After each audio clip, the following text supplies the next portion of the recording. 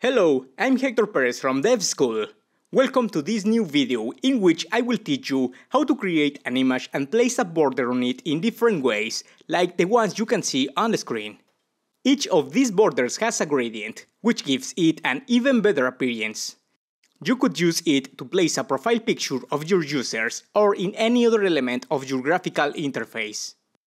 Before we begin, I invite you to visit courses.devs.school, where you will find content related to .NET MAUI, specialization courses, C# courses, and other technologies. Now, let's get started.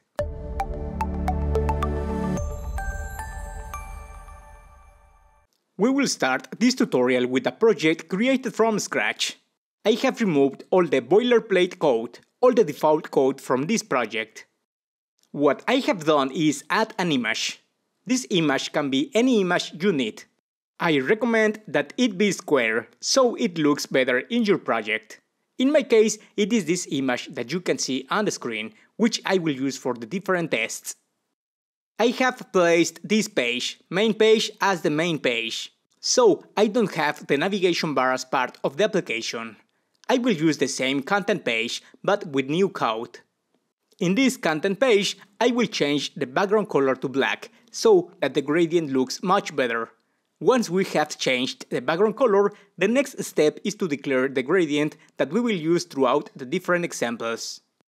For this, I will indicate contentpage.resources and create a resource dictionary. Next, a linear gradient brush. I will place an X key equal to gradient, for example, and an endpoint equal to 0.1 to have a top to bottom gradient. A color equal to 6C06E6, which is this purple color. I will duplicate the gradient stop, change the offset to a value of 1, and the color will be equal to FF228B. Now we have this pair of colors for our gradient. After the gradient definition, I will create a grid to place the different elements. I will indicate that I want 2 columns for the grid and also 3 rows of the same size. Inside the grid, I will create an image control with a source equal to profilebot.png. I will close the tag and start the application to see how it looks in the emulator. After a few seconds, we can see the application already with the image being displayed. Okay, we have the image. The next step is to enclose this image in a border. This will allow us to play a bit with the border and modify some properties. I will define a border with a height request equal to 200 and a width request equal to 200 as well, to have a square border. Inside this border, I will place the image control. I will save the changes. Here we can see the border already. We see a white border. We can visualize it a little. The next step involves modifying some additional properties, such as the stroke, which will set to static resource equal to gradient, the gradient we defined at the top. We will also change the stroke thickness to indicate that we want a wider border equal to 15 units, for example. After saving the changes, we have this border enclosing the image, and it looks quite good. Let's conduct some additional tests. To do this, I will duplicate the border control and position it in column number 1. Now we have this duplicated border with the image. We will begin modifying some properties, such as the border dog stroke shape. This property will help us add a shape element. In this case, let's try an ellipse element. Save the changes and observe how we have modified the default behavior of the border. Now we have a rounded border in place. We have achieved this very easily. Let's increase the complexity a bit. I will duplicate this border once more and indicate that we want to place it in row number 1. Instead of an ellipse, which is the element we defined earlier, let's specify a round rectangle shape with a corner radius equal to 40, 0, 0, 40 to round only a couple of corners. Save the changes. In this case, you cannot see the changes immediately. We must restart the application. Now you can see the element. It looks quite good with 2 rounded corners with a value of 40 units. Let's continue playing around with these properties. Let's duplicate the border again. Let's indicate that we want to position this new border in column number 1. Also, let's experiment with the corner radius property, indicating that we want all the corners to be rounded. Save the changes and restart the application's execution to see the changes in the emulator. Now we can observe a square with a completely rounded corners. It looks great, and we've worked with the different shapes provided by the framework. But what would happen if we wanted a more customized shape? Something that wasn't directly tied to the default framework controls or the default framework shapes? For example, I found this set of designs in Figma while browsing the internet. They give us ideas to use them as profile pictures with different shapes enclosing a profile image. How could we implement this in our application? It's actually very easy to do. First, we need to identify the element we want to use in our application. Let's assume we want to use this image that looks pretty nice. In the case of Figma, we would have to identify the shape. Let's make the screen a little bigger. We can see that each of these elements represents each of the elements in the design. Let's indicate that we want to use this blue outline. Copy the element, paste it, and we can see it here. One point to keep in mind is that we cannot copy the figure as is. We have it in Figma. What we could do, or what we have to do, is to check the size we are using in the application. You can see that the border has a height of 200 units, a width of 200 units, while in Figma design the size is 400 units by 400 units. Therefore, we would have to indicate that we want this figure to have a width of 200 and a height of 200.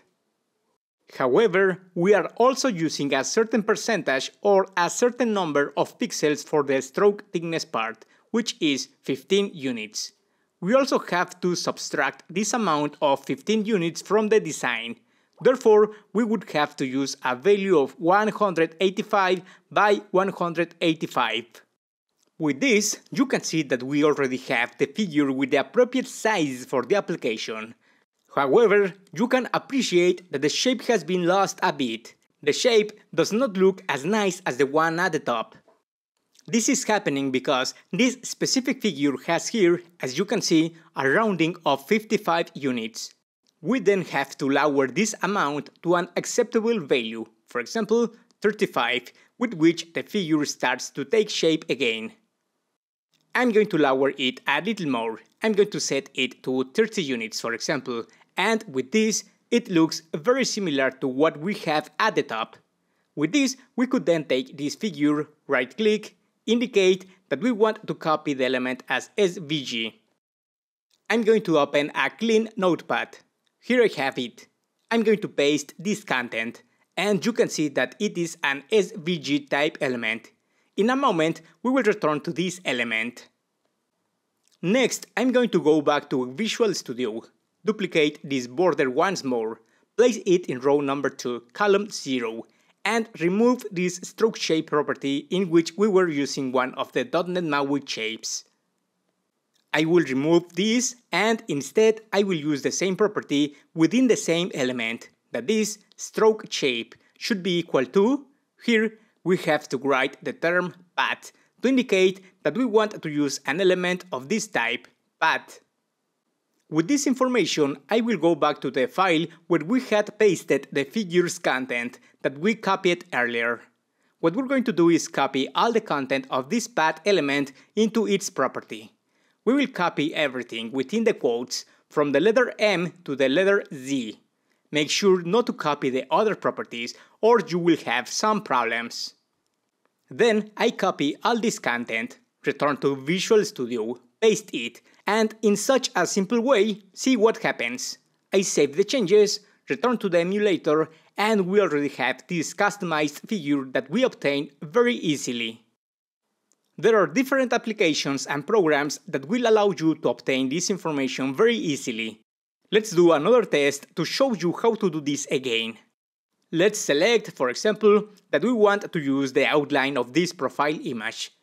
I will select the blue element, which is the one that really interests us, paste it, and again modify the properties to have a width of 185 units and a height of 185 units. I modified the corner radius to have a value of 30, and the element already looks quite good. Once again, copy as SVG, return to the notepad, paste a content, and copy the information within the quotes of the property.